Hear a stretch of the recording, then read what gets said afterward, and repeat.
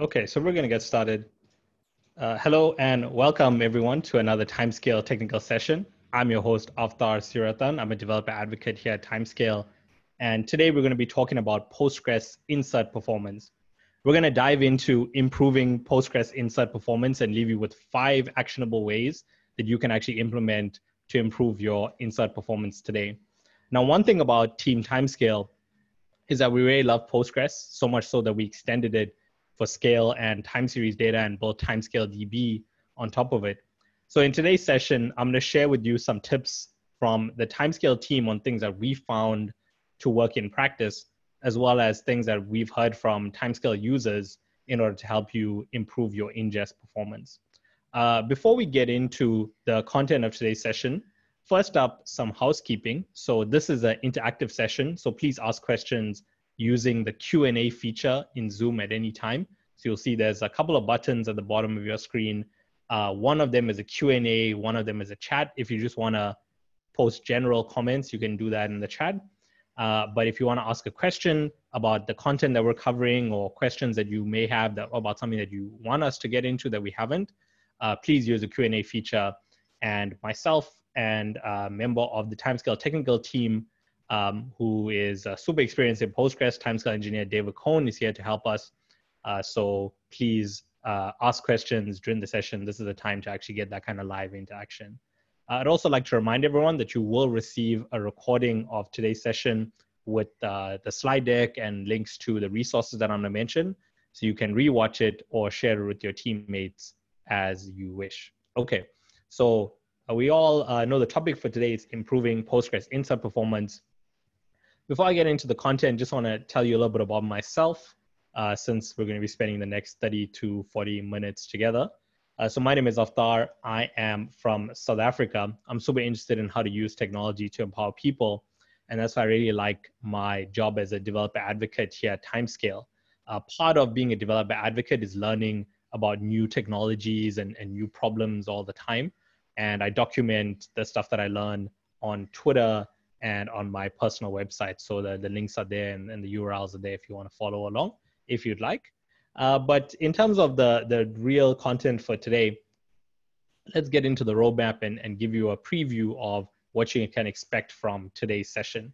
So firstly, we're going to talk about ingest and time series data. I just want to give you some motivation for the tips that you're going to see. Why is ingest important when you're dealing with time series use cases? Some of you may know this, but to some other people, it might be new. So I wanted to cover it just that we're all on the same page. Then we're going to get into demos. We're going to look at 5 ways to improve your Postgres insert performance. I'll be talking about batch inserts, parallel inserts, using performant disks, and using separate disks for your write-ahead log and your data. And I'll be demoing a DevOps data set in order to show the impact of these different factors on your insert rate. And I'll also be sharing tools and libraries and other resources that might be useful for you to explore further. So you can look out for those with this wrench or tool emoji. So wherever you see that, that's going to be a tool that you can explore further. Then I'll go into telling you about Timescale DB as the 5th tip and look into one Timescale specific tip to improve your ingest performance, which is going to be about writing data in loose time order. And then lastly, we'll do a quick recap and then we'll get into answering your questions. So once again, please ask questions at any time using the Q&A button at the bottom of your screen. Okay, so now that we know where we're going to go today, let's take the first step and go into the first topic of ingest and time series data. So again, I just wanted to talk about the importance of ingest rate for time series workloads. Some of you may be familiar with this, so this may be a revision. For others, it may be new. Okay, so why is ingest rate important for time series data scenarios? So before we get into that question, by way of definitions, your insert rate is just how fast you can insert new data into your database. It's also called an ingest rate because data is being ingested into the database. I'll be using these 2 terms interchangeably today. Now, your insert performance is critical for many different kinds of Postgres use cases.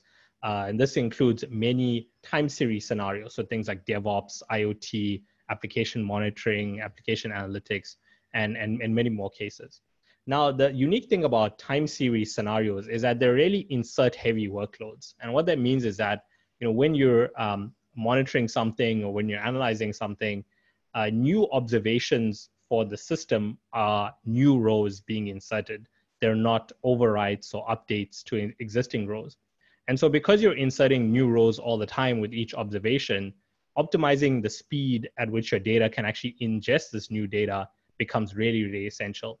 And the other thing is at scale. So, when you're dealing with this large amounts of data and new data coming in all the time, and depending on the scale of your system, you want to be able to perform at a large scale. And so today, I'll be chatting to you about this SO at scale and giving you tips to help you deal with the large amounts of data being inserted into the database. Okay, so that's some motivation for what we're going to see and some of the background to why improving your ingest performance is important in time series use cases. Let's get into the demo, which is going to be about 5 tips to improve your Postgres ingest performance. Now, the 5 tips that I'm going to chat to you about today actually come from this blog post that we put out a few weeks ago that talked about 13 ways that you can improve your Postgres insert performance. So this is a blog live on the Timescale blog. I'll actually link to it later on in this session. But basically, this gives a more comprehensive guide to different ways and different factors that you can play around with to optimize your ingest rate and meet the specific requirements of your use case. And I've just picked the 5 most useful things that I think will be most applicable to everyone and that the Timescale team think will be generally applicable to demo today. And again, I'll post a link to this blog post at the end of the presentation that you can go and read up the extra 8 tips. And I'm only going to demo 5 for you today. Okay, so that's where this the content that I'm going to be talking about comes from today. And in terms of, instead of just telling you about these things, I wanted to demo the effectiveness of some of these tips to give you a feel for how much you can actually improve your ingest performance using like a sample data set. So what I've done is I've got together this DevOps scenario, DevOps or IT monitoring. It's a classic time series data scenario. And the demo data set that I'm going to be using is I've got 4,000 devices, and they each are generating 10 CPU metrics every 10 seconds for 24 hours. So it's a classic scenario. You have your devices emitting metrics every so often. And the data set size is not huge compared to obviously like production workloads, but it's large enough such that we can actually have a lot of data to play around with. It's around 345 million metrics and 34.5 million rows. So not a tiny data set such that we're going to be able to actually improve the ingest performance of inserting this data with the different factors that we're going to be talking about. And the way that I have constructed this data set is using something called the time series benchmarking suite. So this is something I'll show you a little bit more about, but it's basically an open source tool that allows you to benchmark the insert and query performance of databases for time series workloads specifically. So you can check it out on GitHub. It's completely open source. It allows you to compare the performance of different databases like Timescale and Postgres, as well as non-SQL databases as well. But I'm going to be using it to test out Postgres today. Okay, and then in terms of my machine specs, and this is important since we're going to be chatting about how you can actually make the most use of your machine resources. So today I'm just running this Postgres instance on a DigitalOcean droplet. We've got 192 gigs of RAM, 32 CPUs, and 4.8 terabytes of disk. And I'm running on Postgres 12.3 inside a Docker container. So that's just the background for the demo that we're going to see. And we're going to be chatting about how the different factors that I've just talked about, how we can actually how they impact insert performance and how sometimes you might not be making the most use of the resources that you have. Okay, so in terms of like how we're gonna show this, I just wanna give you guys a overview of how I actually put together some of the graphs that you're gonna see. So I'm using something again called the time series benchmarking suite. And what this allows you to do is when you load data in, well, that's quite a lot. So when you load data in, I'm going to be using this load command, And it has a bunch of flags that I'm going to be playing around with. There's 3 ones that I want to show you in particular. So the first one is going to be about the batch size. This is going to be the first thing that I'm going to talk about, which is how many rows are you going to be inserting at a time. So I'm going to be playing around with this and showing you the impact of how big a batch size and your ingest performance. The second one that I'm going to talk about is going to be the number of workers, which is at the bottom here. And this is just basically how many parallel clients you have inserting data into the database at the same time. And that's going to be tip number 2, which is going to be about parallel inserts. And the third one is this parameter here, which for those of you who are timescale users will be familiar with this. And that's the use hypertable parameter. So basically, if I set this to off, I'll just be testing on regular Postgres. And that's what I'm going to be doing for the first 4 tips, because I'm just going to focus on Postgres. We're not going to be using timescale at all for the first the first 4 parts of this session. Okay, so that's some orientation for some of the flags that you're going to see that I'm going to be typing into the terminal. There's many other parameters you can fiddle with as well if you want to test it out. But we'll see an example of how this comes into play in a moment. Okay, but let's get back to the first tip, which is going to be about, as I mentioned, using batch inserts. Okay, and the key takeaway here is that in order to achieve higher insert rates, you should insert your data with many rows in each insert call, rather than inserting it at like 1 row at a time. This is according to timescale engineers who worked with customers and who worked with users. It's the best bang for your buck tip. This is something that a lot of people get wrong. They don't know that they're actually inserting single rows of data at a time. And so an easy way to fix this is to try to insert hundreds or thousands of rows per insert. And you can do this by using some sort of bulk insert command or some sort of batch insert in your library as well. And we'll be talking a little bit about what 1 or 2 of those things might be in a second. Now, for those of you just wondering, inserting multiple rows in 1 call is just called a batch insert. And the size of the batch is the number of rows that you insert at a time. And I'll be taking a look in a moment about how this batch size actually affects your insert performance. And the reason why this works is that when you insert multiple rows at one time, it allows the database to spend less time on things like connection management and transaction overhead and SQL parsing, and more time on processing the data. Because every time you do an insert, you have this fixed overhead that is being incurred. So instead of paying that overhead multiple times when you're inserting a single row at a time, we'd rather just pay it once or as infrequently as possible and insert as much data as we can. So that's kind of like an intuition for why this is a good idea.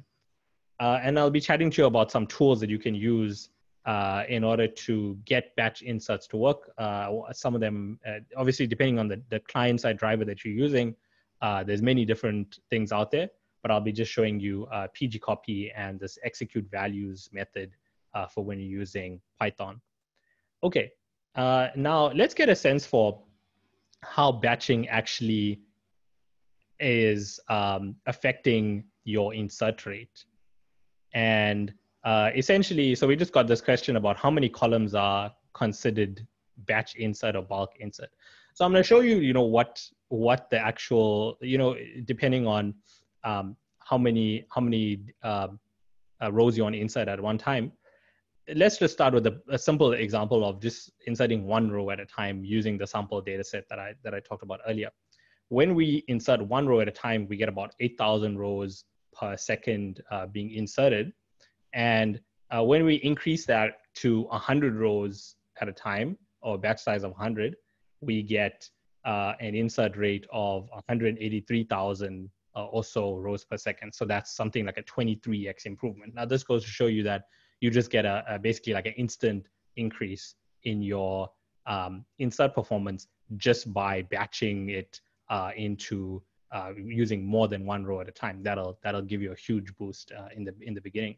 And then you can also see that, as we increase this batch size, so the question is, we went from 1 to 100, what happens if we increase the batch size? So what I did is I ran it with a batch size of 1,000, and we actually further improved the ingest performance, this time from 183,000 rows to around 260,000 rows. So almost a 2x increase in your ingest rate. Now the question again arises, what if we keep increasing the batch size? At what point does this trick stop working? And so what we're going to do now is just run it with a batch size of 10,000 and find out what that limit actually is for this particular data set. So let's exit out of the presentation again and switch over to my terminal, where I've just pasted in a command to run this particular data set, 4,000 devices, each generating 10 metrics over 1 day. That's the name of the data set.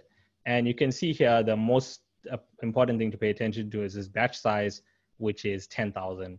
So let me run this, and then we can see data is being inserted. Unfortunately, it takes about like 3 or 4 minutes to insert, or 2 or 3 minutes, depending on how fast it is. I don't want to just sit here waiting. So what I've done is I actually pre-ran this. So you can see the batch size is 10,000 here. All the other params are the same. And this is the result that I've got. So just to show you, this is the data actually being inserted into the database. These are statistics that I'm getting.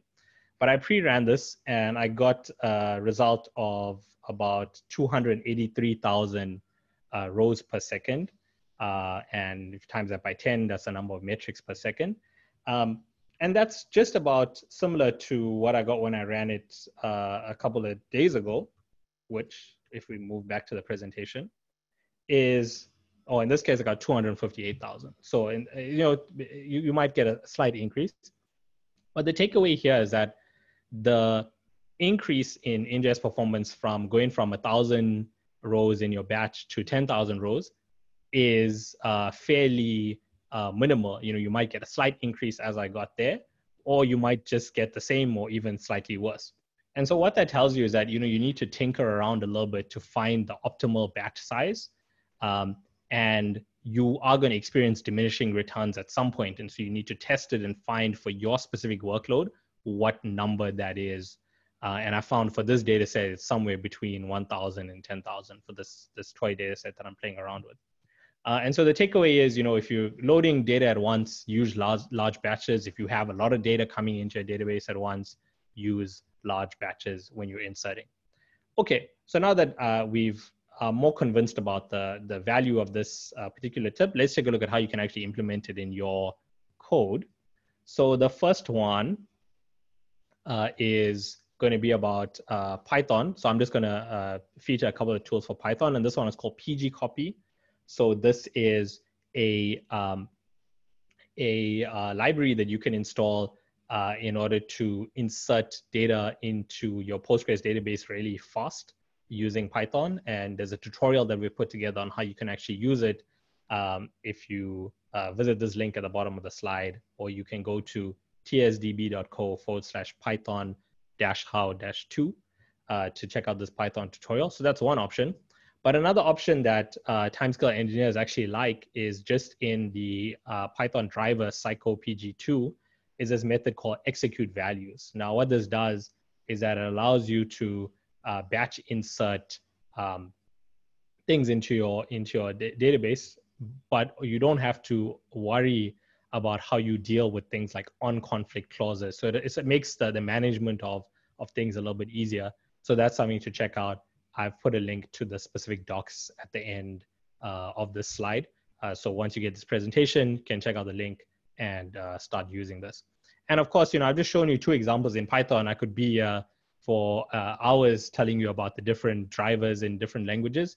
Obviously, there's functions, methods in PGX for Go and in JDBC or Hibernate for Java.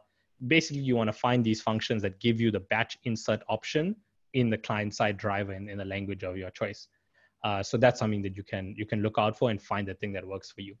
Okay, so now we've got through the first tip. So we've talked about the power of batch inserts. And now we're going to talk about the second tip about parallel writes. Before I get into that, I see we've had 5 questions so far. That's really great. And there's one clarification that I'm going to hand over to my colleague David to chat about before I get into the second tip. Sure. David, I just wanted to offer one quick thing on the 𝗥𝗲𝗃𝗁. If you go back one slide up there. Go ahead. So just so you know, it's very confusing. There's another command in 𝗥𝗲𝗃𝗁 called execute batch. That's not the one you want. And even though we're talking about batch inserts and it seems like that should be the one, that is not the correct one, just so you know. That's all. Oh, that's a very good point. I actually should have mentioned that. Yeah, the one that you're looking for is this one that I put on the screen, execute_values. That's the one that actually does batch inserts, as David just mentioned. So that'll save you from some confusion. Okay. Thanks so much for everyone for putting in your questions. We've had about 5 questions so far. We've been answering them as you go. So if you want to get your questions answered, please put them in. Next, we're going to chat about parallel writes. And the key here is you want to execute multiple insert commands in parallel. Now, the reason why this works is because Postgres can't parallelize data modifying operations for you. It can parallelize some reads. So if you want parallelism, you're going to have to do it with client-side code. And the other reason why this works is that each insert or copy command to Postgres is executed as a single transaction and thus runs in a single-threaded fashion by default, unless you change that. And so to achieve higher ingest rates, you should execute multiple inserts or copy commands in parallel. And so that's a kind of an intuition for why it works. And a pro tip here is that, often you want to be aware of the constraints that you have in terms of your CPU resources. So you want to make sure that you have sufficient number of cores for multiple workers. So one of the tips that the Timescale team uses is once you start to get into 1.5 to 2 times the number of cores on your machine, that's like the number of workers. So say I have a 8-core machine. Once I start getting into 12 to 16 workers, this is going to be, you're going to start seeing diminishing returns in that case. So you're going to start to see things plateauing. Okay, so the main thing is here, just make sure you have enough cores for the number of workers that you're running. So running 32 workers on a 2 CPU machine, not going to be super helpful. You're gonna see not that much of an increase than running like 2 workers or 4 workers. Okay, now that's the pro tip. And then another thing that I'm going to show you is this tool for loading large CSV files that actually allows you to that loads it in that allows you to use the PG copy command and takes it and makes it parallel. And that's something that we're going to see in the next slide called Timescale DB parallel copy. Unfortunately, the text is a bit blurrier than I initially thought. But basically what this does is it's a program for allowing you to execute Postgres's built-in copy functionality for inserting data into Postgres or into Timescale DB. So this is something you can check out. The GitHub link is at the bottom of this slide. So you can investigate that. This works particularly well on CSV files. So if you have large CSV files that you want to insert, this is something that you can check out. Okay, now let's look at the effect of parallel writes on insert performance. So the key here is, again, the example of just having one worker having everything running in a single threaded fashion, we get about 64,000 rows per second. But once we increase that to 8 workers, we actually see an increase to 273,000 rows per second for this particular configuration that I'm testing. That's about a 4x increase between 1 and 8 workers. Now, the key here is, again, you can see an instant improvement in the ingest rate. And so this is a great argument for why you should explore how to do things in parallel and running parallel clients. Now, we noticed earlier that I had a 32-core machine. So let's see what the result is that I'm going to get with 32 workers. Actually, going back, so what I did, okay, let me actually run this again. So once again, let us insert this into the database. So again, the key here is the number of workers that I have here is 32. I'm actually still using the 10,000 batch size. So, but I ran it again just to see what number we'd get. And in this case, we've got 287,000 or so rows per second. And that is just about the number that I had when I ran it earlier this week. This time it was 298. So give or take 10,000 rows or so, depending on the time that you're running it. And you can see here that like the increase from 8 workers to 32 workers only gives us about like 20,000 rows per second more. And that's kind of odd because you'd expect when you're utilizing all of your CPU, that's the thing that that's going to give you a much higher increase than just using like 1/4 of it. So you can see here that like, again, in my case, given the other configurations that I have, this is the point that where I'm starting to see diminishing returns. And as I mentioned, the rule of thumb is that you should really only start to see CPU saturation at around 1.5 to 2 times the amount of workers that, the amount of cores that you're running. And so over here, I probably haven't hit that yet. I'm running on a 32 core machine, so I need to explore and see, what are the other things that I can do to try and improve it. And here, again, the lesson is that we've hit limitations on IO saturation most probably. The problem is probably in the latency and the input and the output from the database versus the actual CPU power that's running. So this is a key example of how you'd expect this number to be a lot bigger, but because of other considerations, we're not making the most of it. So we can fix those other considerations, then we can actually better utilize the CPUs that we have. Okay, so that is the second tip about parallel inserts. Just a reminder for everyone that's been answering questions. Again, we've had 8 questions asked and answered. Thank you for everyone who's been putting in the questions and receiving answers. So that is it for the second tip.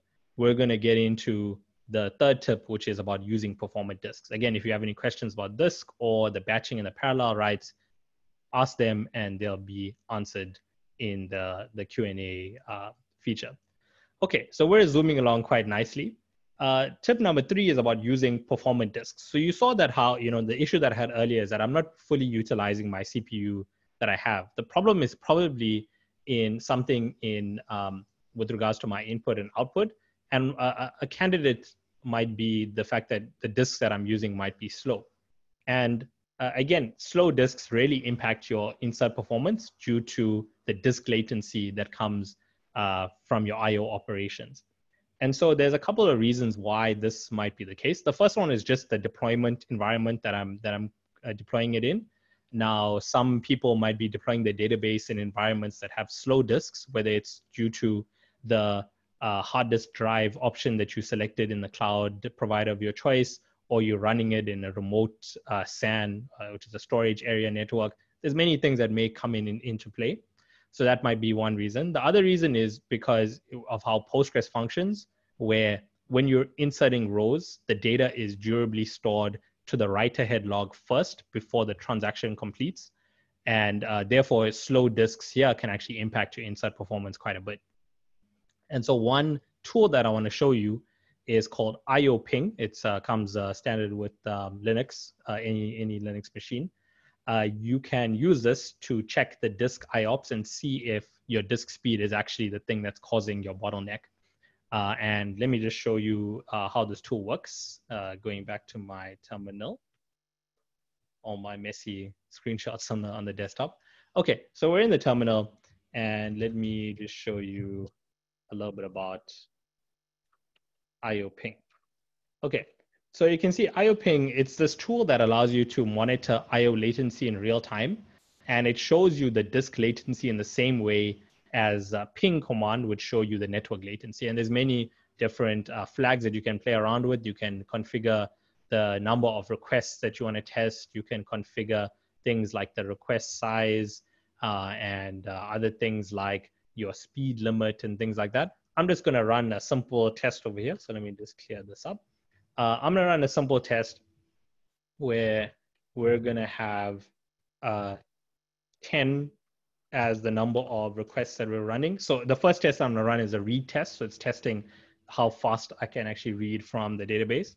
So I'm going to do 10 requests here, and each request size is just going to be 8 kilobytes. And I want to test it in the current working directory that I'm in right now. Okay, and you can see here the tests are being run. Each request is coming in, and I can actually see the time that everything is being run in. And at the end, we get the summary of statistics, and it's quite a lot of numbers here, but the thing that you want to look at is going to be the number of IOPS in this case. So for your read test, which is what we did right now, we're looking for numbers in the thousands of IOPS. In this case, I've got 2.68 thousand IOPS over here. And again, if you're not seeing numbers in the thousands, it's probably your disk that's slowing things down. And obviously, if you want things to run even faster, you can use faster disks, and this number should be more. It should be higher than what it is right now. Okay, so that's the read test. That's how fast the data is being read by the disk. Now let's use a write test example. So again, I'm going to use the io_ping command, and in this case, 10 requests again. And the size of those requests are going to be 8 kilobytes. And in this case, I want to use the write flag and testing on the current directory. Okay, so we're seeing this warm up. So this is actually testing how fast I can write to the disk that I have. You can see, okay, one of them is a bit slow, one of them is a bit slow. And in this case, the number, once again, you get a nice summary of the statistics of what happened during that test. The number that you care about is this one again in the first row, the number of IOPS. And here, the number needs to be in the range of hundreds. So in this case, I've got 402, which is a good number. But if you're seeing less than hundreds of IOPS, then your disk hardware might be the problem. And there's things that you can do to fix this. Of course, you can look at and see if alternate storage configurations are feasible. You can try and upgrade your disks. I know in most cloud providers, they have the option to change the kind of disks that you use to more performant disks. For example, if you're using Timescale Cloud, you can use like the input-output optimized configuration. So you want to look out for things like that. Obviously, depending on what you're doing, the options are going to be different. But that's the kind of thing that you look for in that cloud context. Okay, so we just saw that we probably should use performant disk. We saw a way about using io_ping in order to check if disk speed is a bottleneck. Let's get into tip number 4, which is about using separate disks for your write-ahead log and your data. Okay, now the key here is you want to split up your workloads. You want to split up the write-ahead log and the data into 2 workloads. And this is because we know that the data gets first written to the write-ahead log and then gets written to the disk. So to speed it up, we can actually separate the load and use separate disks. Now this takes a little bit of configuration, but it's actually worth it if you need very high ingest rates or you're dealing with things like network attached storage. So that's a couple of use cases this might be useful for. Might not be applicable to everyone's situation, but if you're really looking for the high end of insert performance, this is something you should definitely look at. And there's a number of resources on how to actually make this happen. There's one that I found from Postgres professionals that I've linked at the bottom here, and that can actually give you something to get started if you want to try and implement this on your own. Okay, so that's the 2 disk related tips that we have. Again, thank you for the questions so far. We have 9 questions in total. So thank you everyone who's been asking questions. Hit the Q&A button if you have questions about anything that I've talked about. And if I don't answer them during the session, we can talk about them at the end. Okay, and now it's time for the 5th and final tip that I'm gonna talk about, and that's using Timescale DB. So some of you might already be familiar with Timescale DB, while others, this might be the first time that you're actually finding out about it. If so, welcome to the Timescale community. It's great to have you. But as I mentioned earlier, Timescale as a company, we really love Postgres. We built Timescale DB on top of Postgres. And that's because we know that Postgres is great for a lot of things, but it's not ideal as it is for time series workloads, which are the workloads that I've been talking about today. And so what we've done is built Timescale DB, which is essentially, as many customers and many just Timescale users like to describe it, Postgres for time series. And what this does is that it makes Postgres more scalable and improves its ingest performance for time series workloads. And as I mentioned, the reason why this is important here is because in these time series use cases, they're very time-centric, they're very insert-heavy, they're very much like append only, there's a lot of inserts, and they also require fast ingest of large amounts of data in like very small time windows. And so that's a couple of things that Timescale is optimized for. So the first one is consistently high ingest. I'll chat a little bit about what I mean by the word consistently high in a second. It also does really well with high cardinality data and then offers fast, complex queries with things like full SQL and built-in time series functions. So that's kind of on the analysis side. On the ingest side, the main thing to keep in mind is that it just offers you high performance at scale. And it's kind of the thing where, once you configure it, you don't really have to worry about coming back to it.